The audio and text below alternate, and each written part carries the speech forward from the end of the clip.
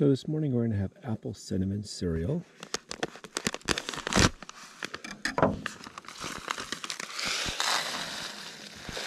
It's basically, it looks like oatmeal.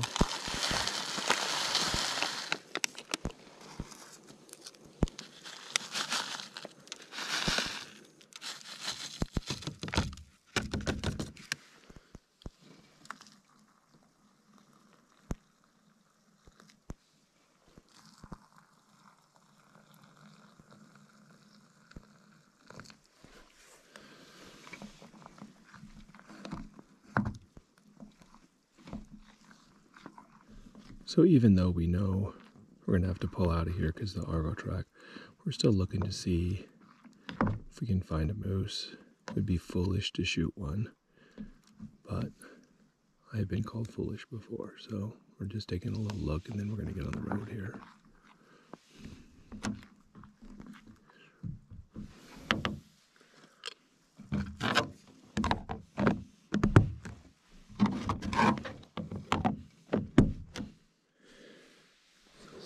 Been in like 10 minutes.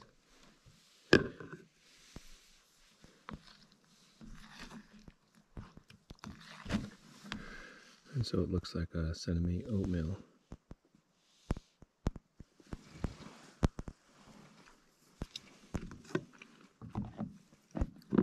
I would say it needs to sit there a little bit longer. So we'll check back. It's got good flavor though. You can taste the cinnamon. There's a little bit of apple flavor in there. This might be the best of the cereal that I've had that's in this box. So we're going to continue putting stuff away, looking. We'll be on the trail soon. So this has probably been here 20 minutes.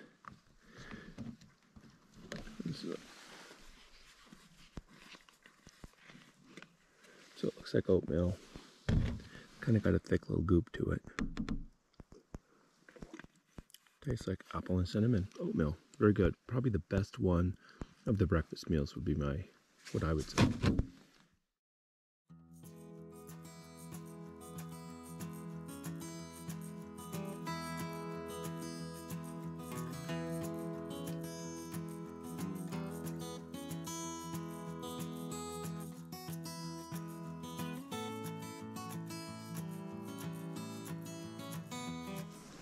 This tree right here, over to there, and then you just go across the top and you lower it, you come back over, you lower it, and then I did it from this tree to that tree there.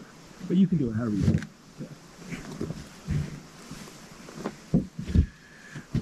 And there's a little bit of condensation. That's a wool shirt, which doesn't do a very good job. I don't have any cotton here. So they're not as clear as they should be. You'll see there's a little bit of condensation there.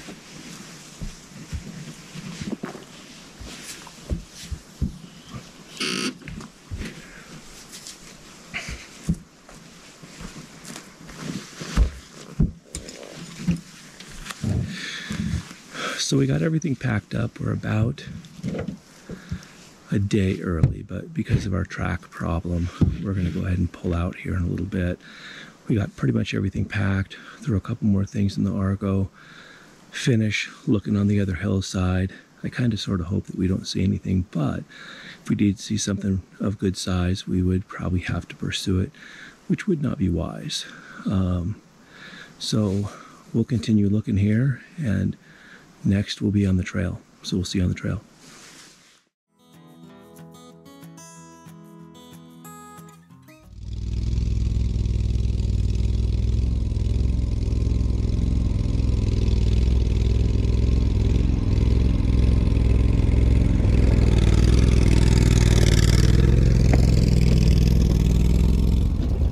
Fixed before we go across any marginal areas. We're getting ready to go through a mud hole. You know for sure it's going to blow up in a mud hole. That's where it'll go bad.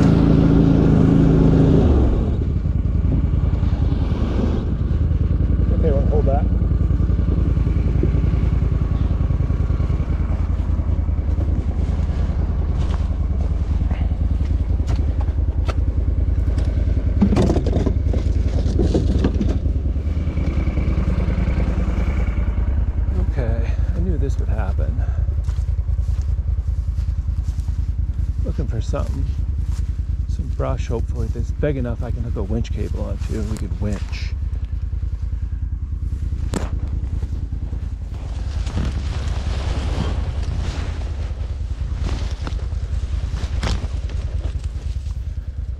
Realistically, I don't think it's going to take a whole lot to be enough to get us going.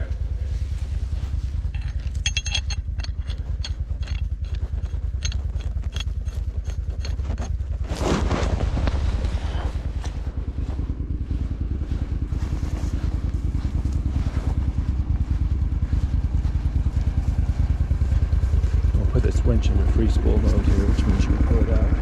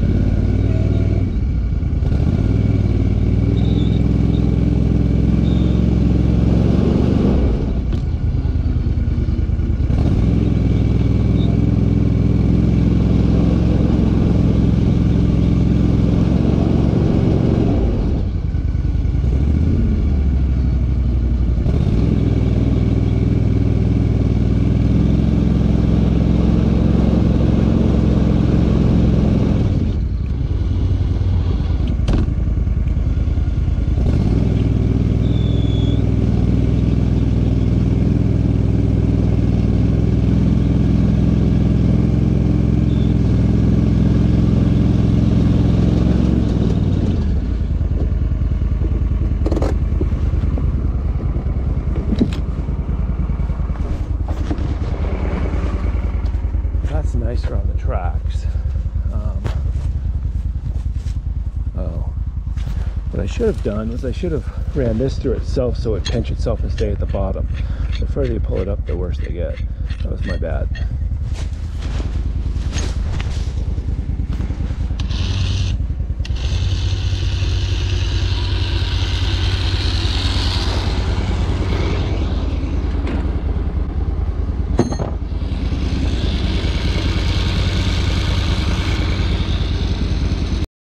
Rope has broken here, and so we're gonna have to take this apart and redo it. So we'll check back with you. So this is our fix, and you can see there's a lot of space here, and that's simply because we did not let the air out of the front tire and the back tire to reduce the circumference. We're gonna try to get to the top, and then we'll mess with it. Okay, so we can't make it up through there pulling the trailer, so we've unhooked the trailer. We're gonna go up on top and we'll winch it up to it.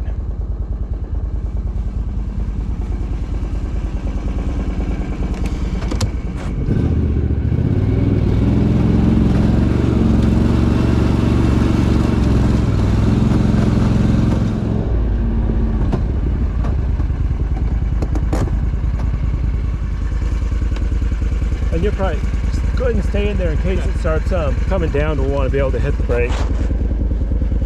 Want to run the cable out just a smidge. Okay, got it.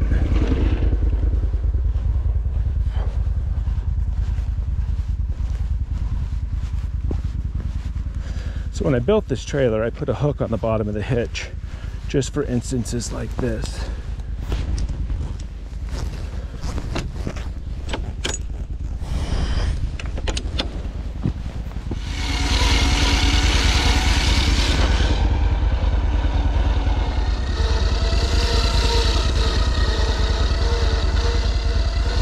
It's going to go over the biggest rock that it can, make life hard.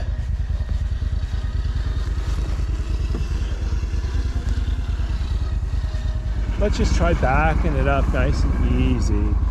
But I would like to have more than that strap on it. Oh yeah. Well, maybe we can. Let's see if we can. I'm going to see if I can get some rocks and block the back tires. And then we'll get this thing turned around, hook onto it, and we'll see if we can do it. Yeah.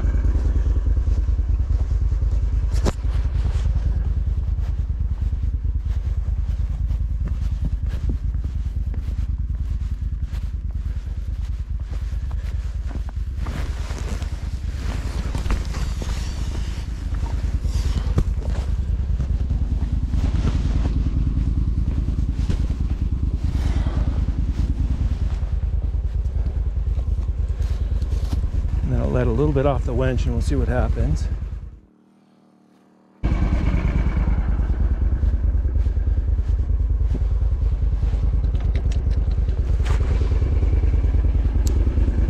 If it starts to go crazy, yeah, grab the side of it and whip it, and that way it'll go off into the bushes.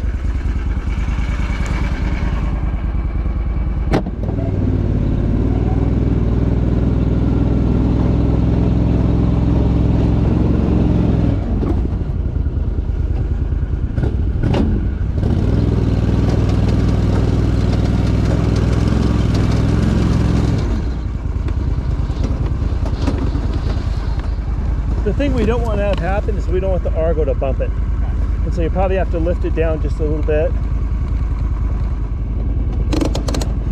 Okay, we're back to winching. And this is all small stuff, so I'm going to try to gather up as much as I can. I'll put this back into itself so it's like a slip knot. And we'll see if it holds, I don't know.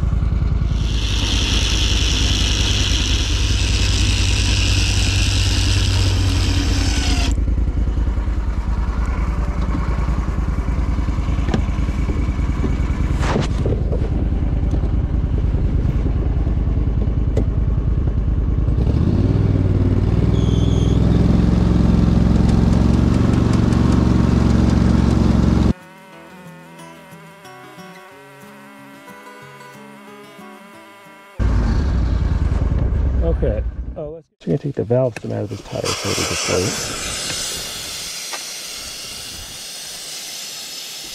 And once the tires are deflated, then we'll jack it together and get it kind of tight. And then hopefully it'll be good enough.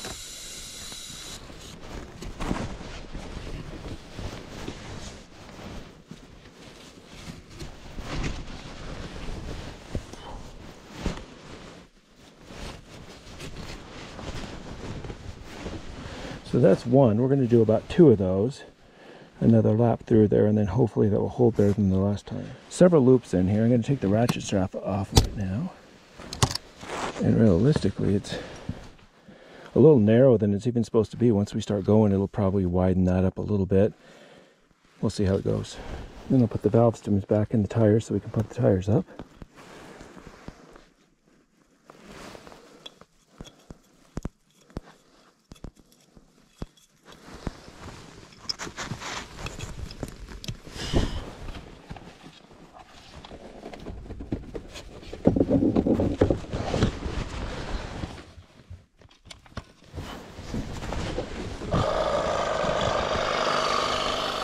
So we are in the wayback. We're probably 6 hours from the trailhead. So we got 6 hours of this. So far we have made it about a half mile before we had to redo everything. But this is one of the worst stretches probably.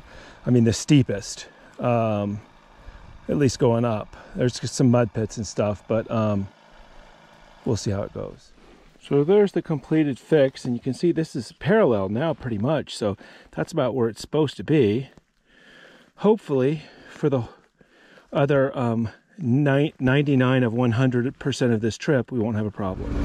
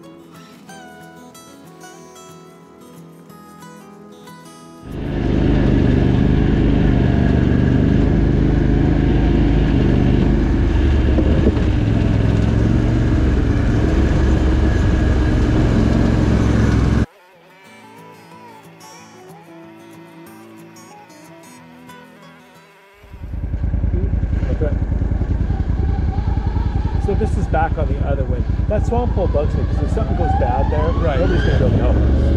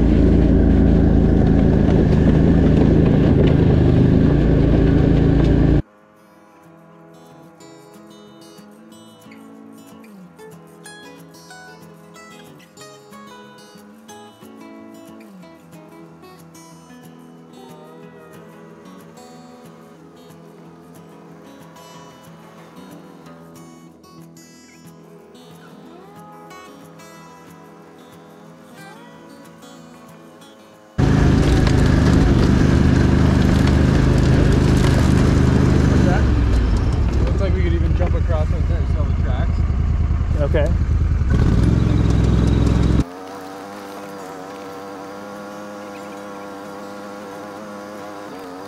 Island hopping. I think we get to that island right there, about 4 islands down, we'll go across.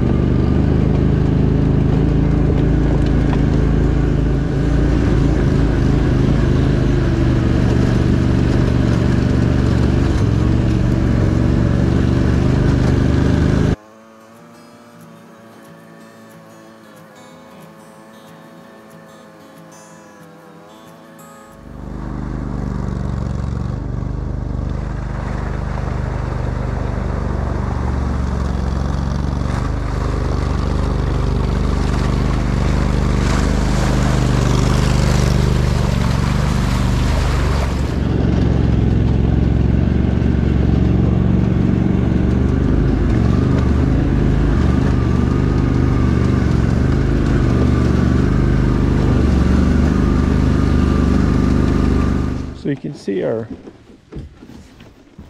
time to redo it.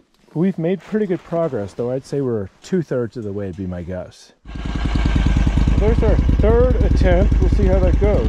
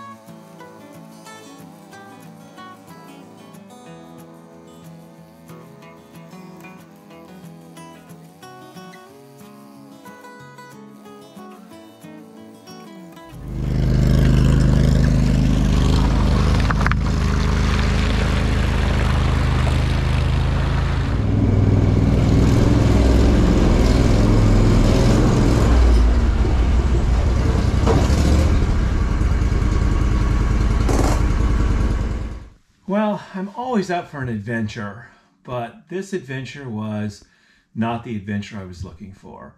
We were looking for a moose hunting adventure. Instead, it turned into a self-recovery adventure. The night that we rolled in, we put up our tents, we went out to go hunting, and that's when we blew the track out. And so we limped back to camp.